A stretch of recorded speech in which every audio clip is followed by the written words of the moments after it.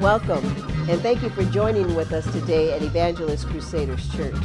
We're so happy that you decided to view this webcast from your home or wherever you might be watching us and making us a part of your Sunday morning worship. I'm going to be giving you some announcements a little later on in a few moments, but I just want to encourage you today and let you know that God loves you. He cares about everything that concerns you, and we are praying for you, and we love you as well. Because of Jesus living on the inside of our hearts, you got him on the inside of your heart. That makes us one big family.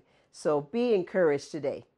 Now, wherever you are viewing this webcast, perhaps it's over our website, and that's located at www.evangelistcrusaders.com, or perhaps you've tuned into our YouTube channel or viewing us on our Facebook page, and that's at Evangelist Crusaders Church.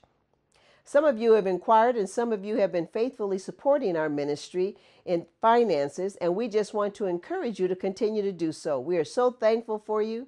We want to encourage you to go to the mobile app, Givelify, and you can find us at Evangelist Crusaders, Inc. The address is 4307 4th Avenue South.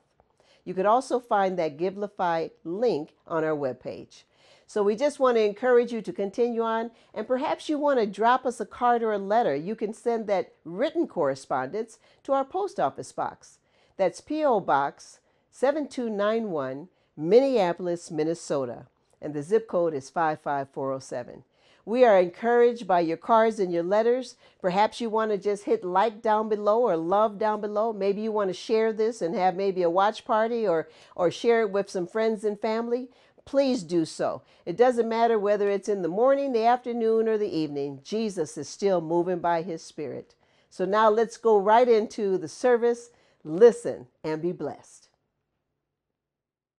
Thank you for joining with us here today at Evangelist Crusaders Church.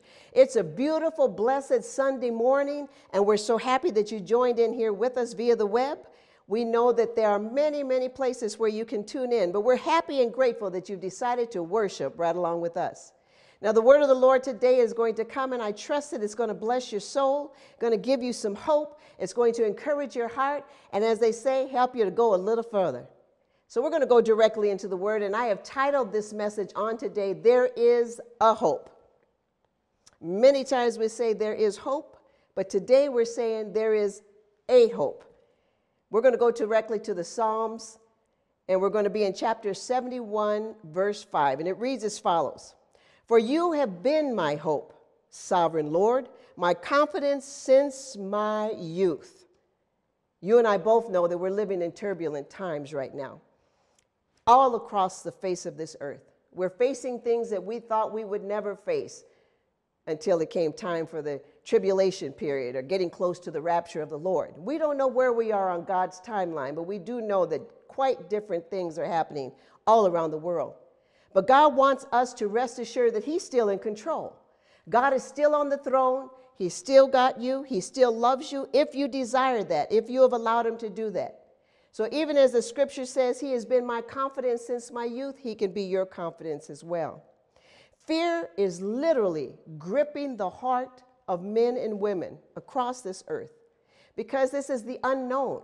People have never been here before. They don't know what to do. They don't know how to act. There's seemingly not enough facts are coming out. It's just a lot of opinions because nobody has been in this situation before. Now, I want you to consider that this current situation is affecting everybody. It's not just affecting the United States or maybe India or some other part of the world, but it's literally affecting everybody at the same season. And you might be even hearing statements, and you might have even made this statement yourself that says, never in my lifetime have I seen this or experienced this. Never. And uncertainty is causing people to lose hope in getting past this season. Well, I'm coming to you today to let you know there is a hope. You don't have to lose hope. All you need is hope. And Jesus Christ said he is our very hope.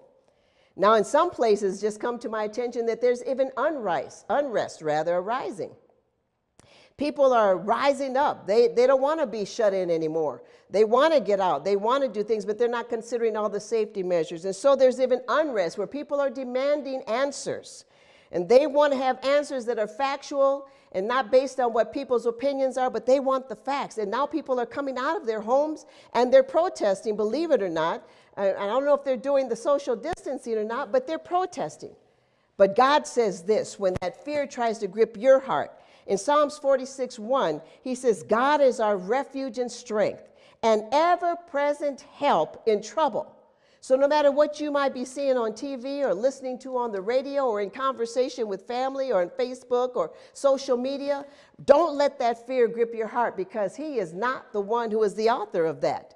He said that he came to give us that sound mind. It's the enemy of our souls who comes to steal and kill and destroy and bring that spirit of fear upon you. So I want you to grab a hold to this hope on today and know that God loves you. Our Father cares about everything that concerns you. That means the ups and the downs. That means your joys and your sorrows, the sickness and the pain. Anything you might be experiencing right now, he cares about you. And some of you might be feeling like, why would he care about me? Well, he created you. And he gave his only begotten son to die for you. And he loves you. And his word says this in Exodus chapter 23, verse 25. Worship the Lord your God, and his blessing be your food and water. I will take away sickness from among you. I'm not making this up. This is in the Bible. So if we can get our laser focus back on God and off of this situation, still being safe, still conducting ourselves accordingly, still doing what we're supposed to be doing, hand washing and everything else, but put your focus back on God, I guarantee you that peace will begin to come upon you, and that fear will have to go, and the very presence of the living God can enter into wherever you might be there listening to me right now, in your homes or wherever you are watching this video. He can enter in right there and overshadow you with his peace. God loves you all, and he sees all, and he's all-knowing. And yes, he loves us in spite of ourselves. Just think about that. You know how you are, but just think of it this way. You don't even know you the way he knows you, and he still loves you. He still loves me in spite of ourselves, because his love is unconditional. And that's what he's asking for us to have for one another, unconditional love. And he's not expecting us, in case you don't know Jesus Christ as your Lord and Savior, he's not expecting us to get ourselves together, as some people might think, clean ourselves up, get it right, put some things down, pick up some other things, because there's absolutely nothing that men, women, boys, or girls can do to get themselves right before they come before the throne of God. That's why he gave Jesus. Jesus paid the price so that you wouldn't have to go through any of that. So all you have to do is ask him. This is why God sent his son. And this is why he allowed him to minister and walk on the face of the earth and go through everything that he went through. This is why the Father allowed his son to come here, and why Jesus laid down his life for you and I, so that we would have that advocate. We would have that right to get that help. The Bible says in another portion of Scripture that we can come to his throne of grace boldly to obtain favor in our time of need. If you were here in the congregation, I would say, let me see the hands of all those that stand in need right now of some favor, that stand in need of some peace, that stand in need of some joy, that stand in need of a hope. I bet I would see almost 100% of the congregation raising their hands, and perhaps you're right there raising your hand. I want to let you know the good news. You can have it.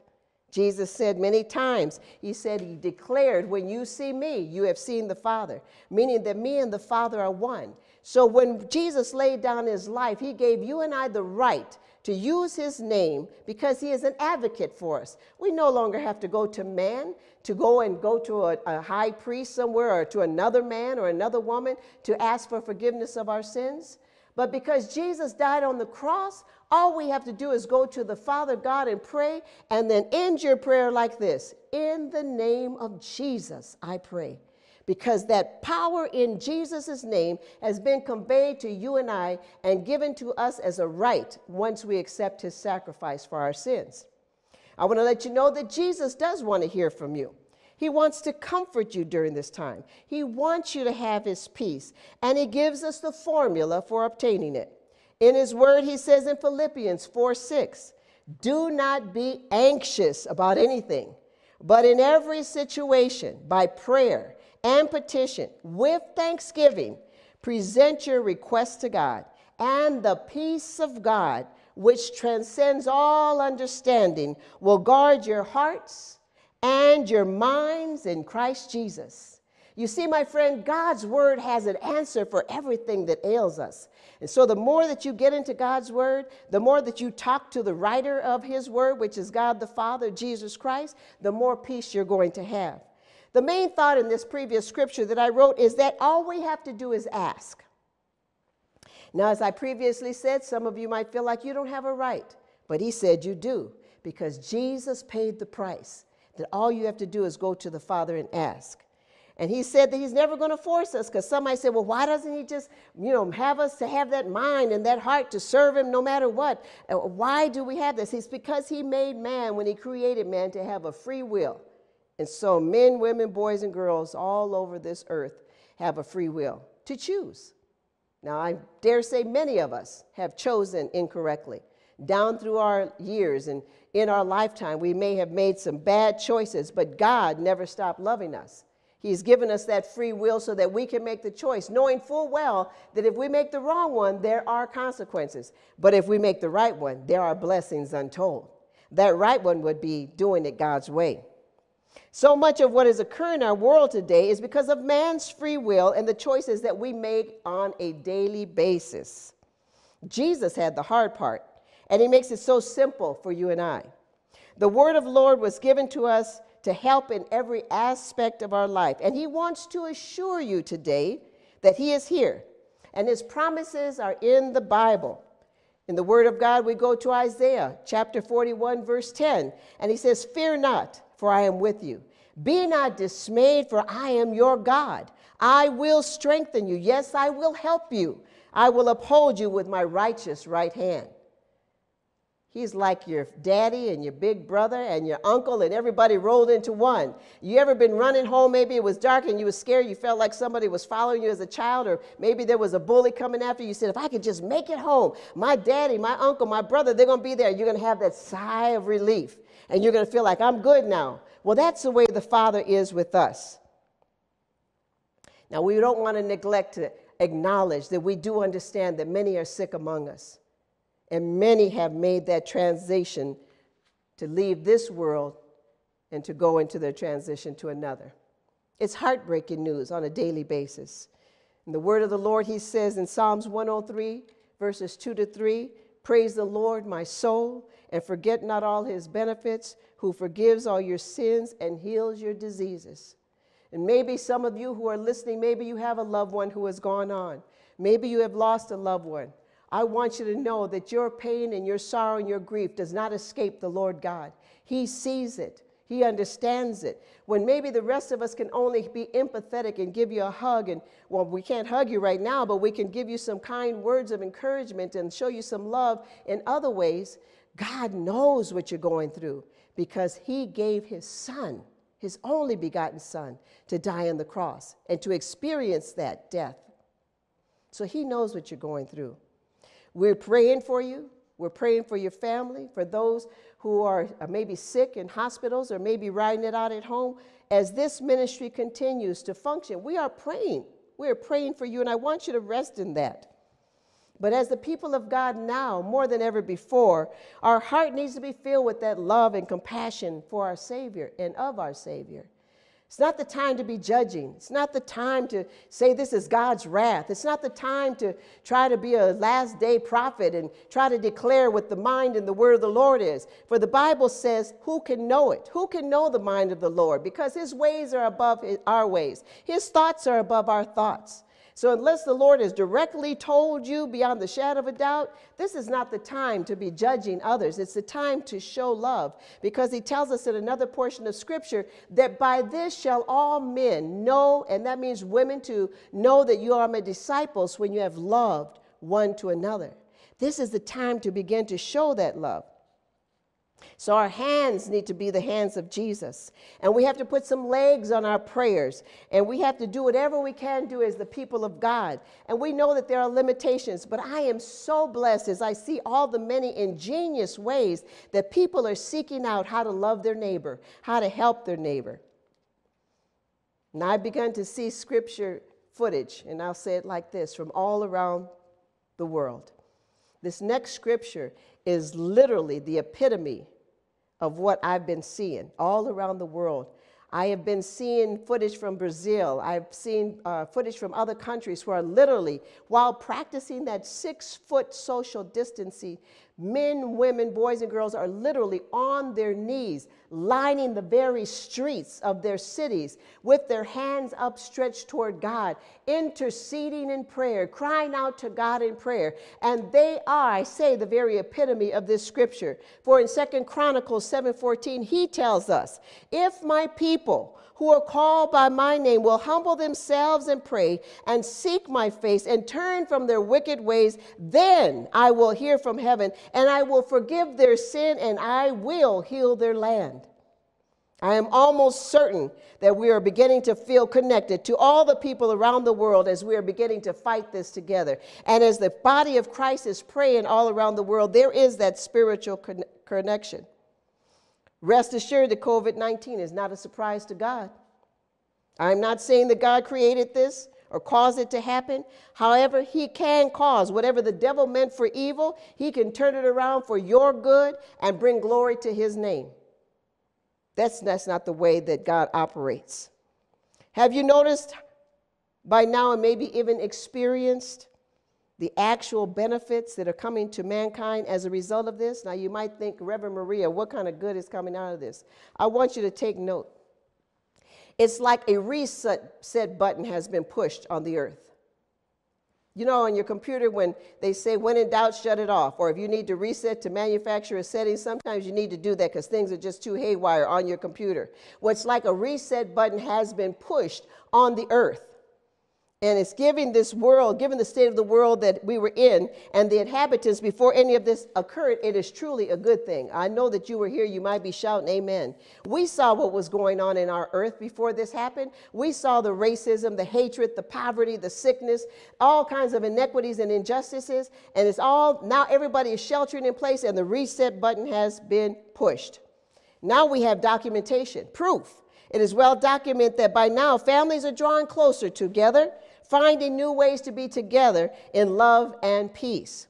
There's no longer the excuse of not having any time to spend with our children, our spouse, and anyone else that might be living in the same house as when this epidemic first hit. It is still about choice. So are you choosing to talk things out, to be more understanding?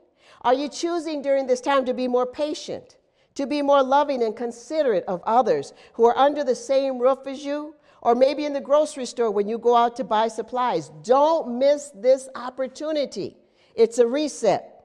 The air pollution of this world is just about eradicated. This is documentable. All around the world, waters are cleaning themselves up because man is not outside polluting them every chance he gets. I have a couple of friends that went to Venice recently, and they went down that canal in one of those boats. And I've heard people say that it was so nice, but that water was so dirty. Do you know that that canal over in Venice right now is crystal clear? If you go down there in a boat right now, you can see to the very bottom. Documentable evidence that the earth is on a reset.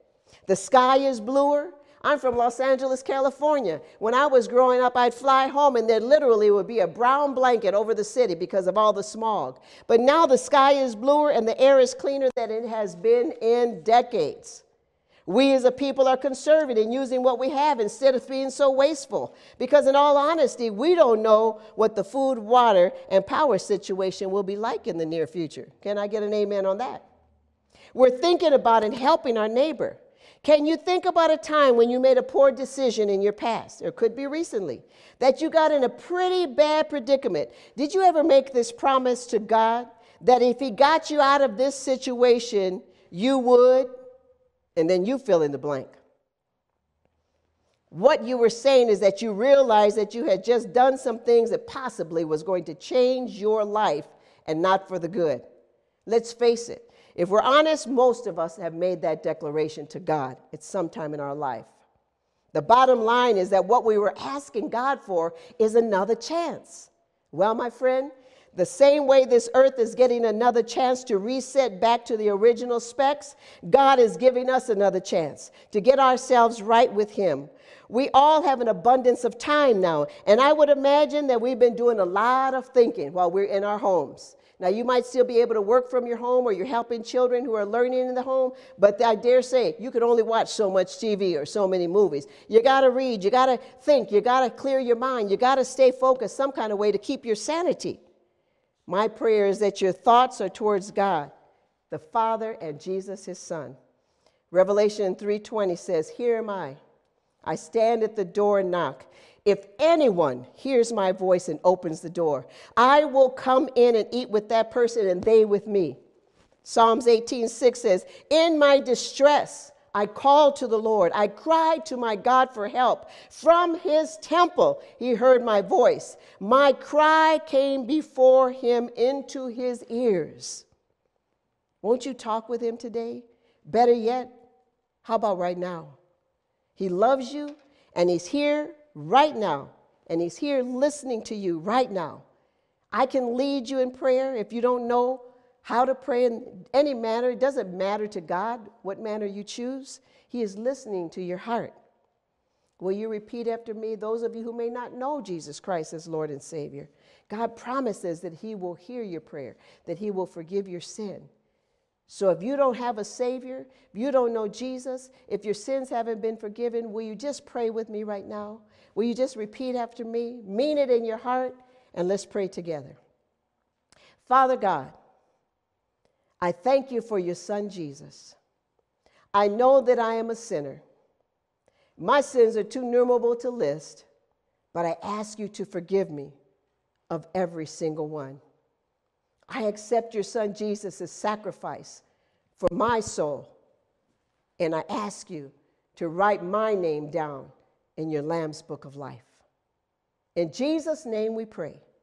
Amen and amen. Friends, if you prayed that prayer, I want to let you know that there's a portion of Scripture in the Bible that says that all of heaven is rejoicing right now because you said yes to Jesus. Think about the best birthday party you ever had and all the noisemakers and hats and everything were going on. It's better than that. It says that all of heaven, the angels are saying, you, my friend, Joe, Sally, Sue, or Don, you have made a decision. And now God acknowledges that. And another portion of Scripture, He says He writes your name down in the Lamb's Book of Life. Now, if you prayed and asked God to forgive you, His word states that you are forgiven and that every sin you ever committed is washed away. And He's not like man. The minute something goes wrong, He's not going to bring it back up. Remember when you did this? No, He's not like us. He completely washes it away, and He will never bring it up to you again. Stay connected to God. Begin to pray. The scripture reference for you and I today, and that prayer is in St. John 3:16, very familiar. It says, "For God so loved the world that He gave His one and only Son, that whosoever believes in Him shall not perish but have eternal life." Now, it's important for you to continue to pray every day. It's no right or wrong way. Just talk to Him. Just like you hear me talking to you, talk to God. Read the Bible and ask God for understanding. We're going to be praying for you. But I would just ask, there's probably a number that's scrolling at the bottom of your screen now and some other ways you can contact us. If you accepted Jesus Christ as your Lord and Savior, will you just go on and drop us a line or hit like or put a comment on YouTube or Facebook or something and let us know that you've accepted Him as Lord and Savior, and maybe we can get in touch with you and send you some information that will help you on this journey. You're on the best journey of your life. I can guarantee you it's not boring, and you are going to be so happy that you made this decision. God bless you, my friends. Until next time.